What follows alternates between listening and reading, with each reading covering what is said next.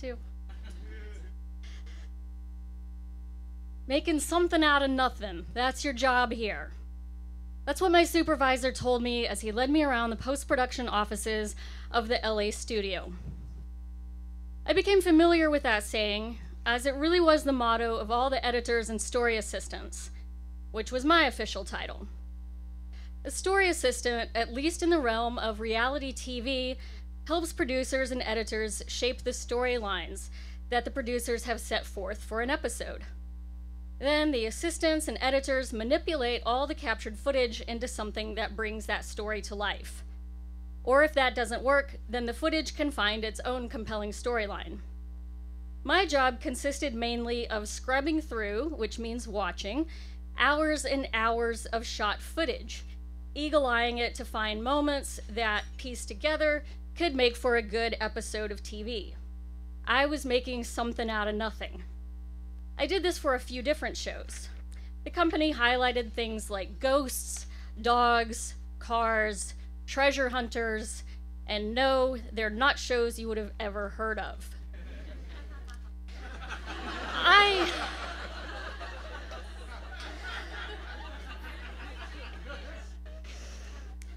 A lot of cats. I learned a lot about the workings of unscripted TV, which is what we call reality TV. I'd already considered myself a very savvy viewer, hip to the falsities and constructed narratives that such programming uses. However, I hadn't quite realized the extent of the manipulation.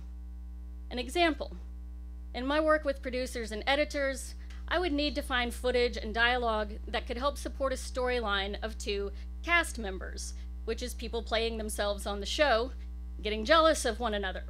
A completely fabricated storyline which had no basis in reality.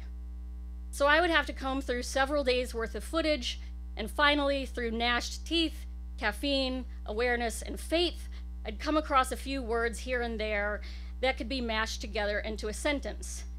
Frankenbiting, it's called. So let's say I could find a few words like, ugh, are you kidding me? Cast member might have been referring to how hot it was. I'd isolate that dialogue. Another cast member at another time would say, what a bitch, just playfully teasing. Sound bites like that were like finding the end of the rainbow. I'd pair those bites with what may seem to be a completely irreproachable look on a participant's face. Somebody squints or turns their head rapidly. I'd isolate those shots. And voila, I have constructed the foundation for a scene of two jealous cast members snarking and giving each other dirty looks. Now, there were two problems with this job. First, I was good at it. Second, I was having fun. It took me a good year for it to sink in all the damage I was doing. I had been manipulating storylines, creating drama and comedy and conflict and all those things that make for good entertainment. Proud of myself for making solid money and rising up the ladder quickly at the company.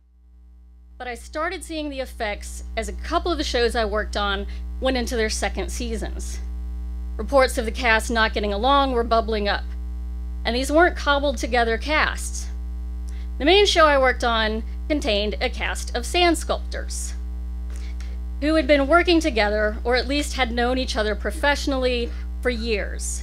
They were friends and colleagues, people who had created amazing sculptures for years together, who had fulfilling professional lives, even as teams, long before an unscripted TV crew showed up at their doorsteps. But things always change once you get into a second season, because people see that they're wanted, needed. One cast member was elevated to producer status while the others weren't. Why? Because he secretly demanded it after a successful season 1 while the others did not. New producers came into our company and others left. Our budget grew and so did the outrageousness, something that every network loves because audiences demand it. But how do you bump up outrageousness? you cause some outrage. I had been living in LA for a few years and had heard nonstop reports of how the city changes people, and too many jokes about Angelenos being assholes. But I had planted in my feet, vowing to never let that happen to me. I was just working in unscripted TV while trying to break into screenwriting, just like my editor friends at work, and my producer friends at work, and the supervisors at work, and everyone else I knew who worked in unscripted TV. But, okay, so fine, I may have been stuck in the job, but at least I was gaining knowledge and experience, and at least I wasn't becoming an asshole like a lot of my coworkers and bosses. That would not happen. I was making something out of nothing, me, and I was staying true to myself. I settled in for a session one day, my desk clean and my tea hot, ready to make some magic happen, and I scrubbed through footage of the cast members working on a sculpture in Las Vegas, the Den of Sin.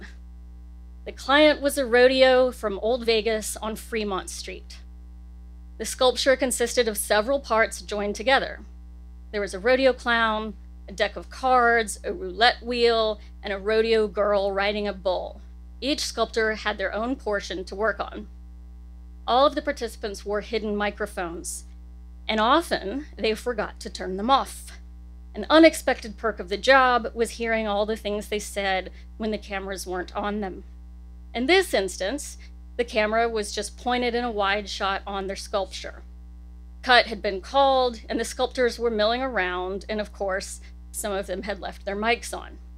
I had the idea that maybe I could use something more candid sounding from this time. I was listening and watching, and my idea was not proving fruitful, so I was just about to fast forward. But then I heard on the tape the on-set producer call out to one of the participants. I saw Stanley, the season 2 cast member / producer, walk in front of the camera and then out of sight. He walked over to the producer, and I knew this because his mic picked up their conversation. The producer on set proposed a plan that he had cooked up. He wanted to destroy part of the sculpture overnight, so that when the cast arrived again in the morning to finish it, they'd have to start all over on a major portion of it, thus providing a thrilling beat-the-clock scenario for the show. Could they finish before the big client shows up? I expected to hear Stanley say, "Hell no, we've worked hard and we're almost finished." Instead, he said, "Sure, okay, why don't we smash up the bull? I was going to ask Brad to fix its nose anyway." So easily had Stanley changed over the course of one season into a part of the club. This, unfortunately, was reality. I sat there, shocked, my headphones on at my desk, rapt by this sudden new storyline, one I couldn't use for the episode, but I kept listening.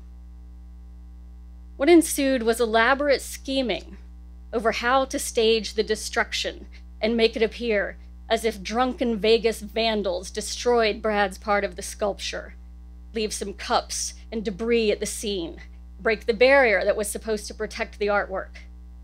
And then Stanley returned to sculpting as if nothing important had just happened. I kept listening and watching, no longer focused on what I needed to do for actual work.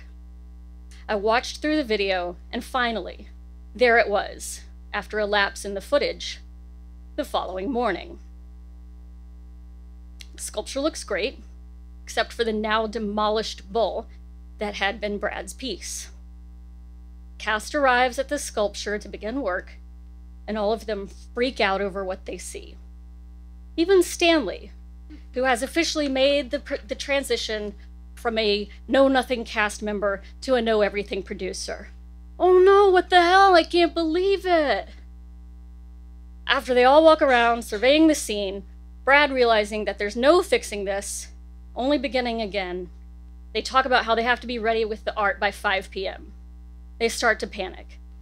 Stanley just reiterates that, "All right, well, it's go time, gang."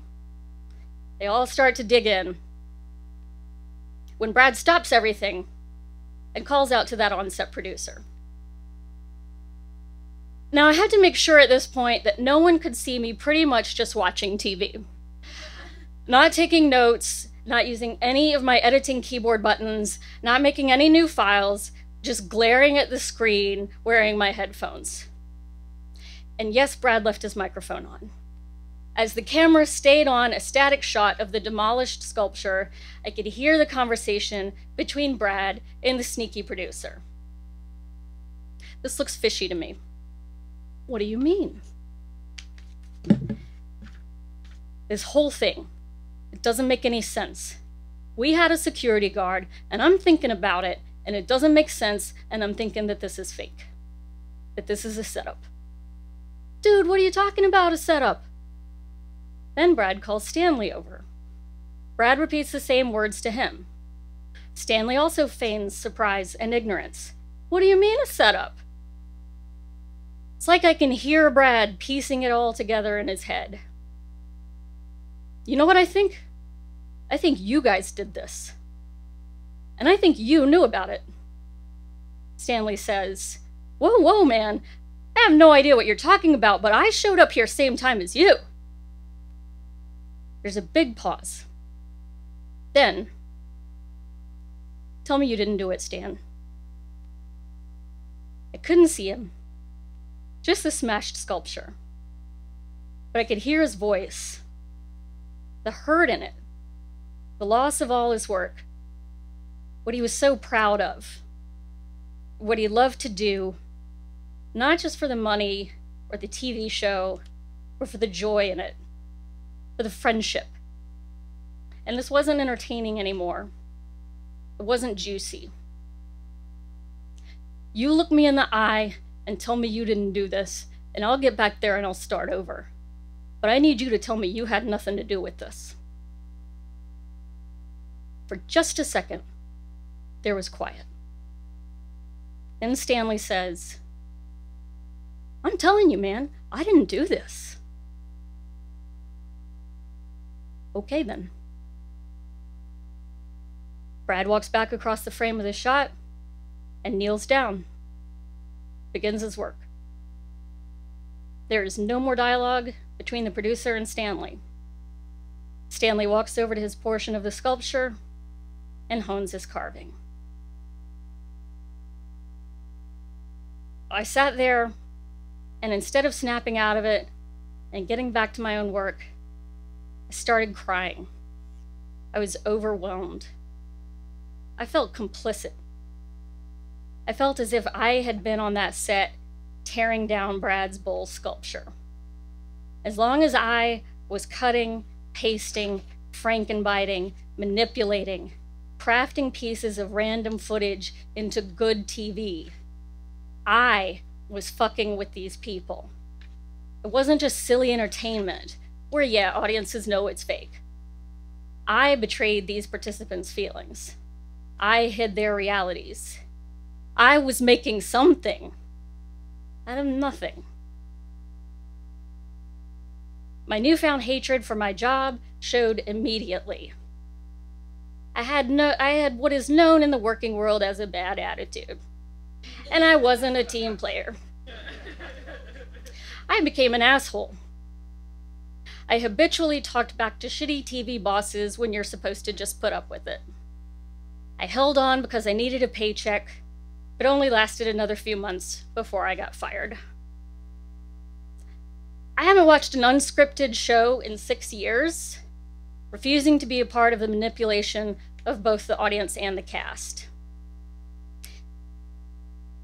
Except, I did recently discover the Great British Baking Show.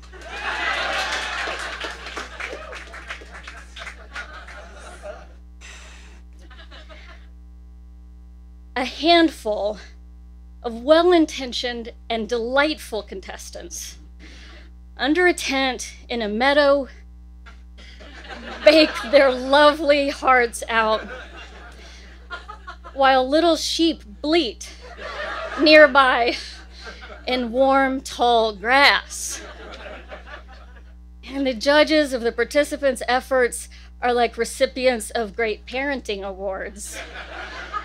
They're supportive, giving handshakes and back pats, and at worst, expressing a firm disappointment when a cast member leaves their dough in the proving drawer for too long. It's the perfect show to watch before bed. It lulls me to sleep as I think about how this could be real.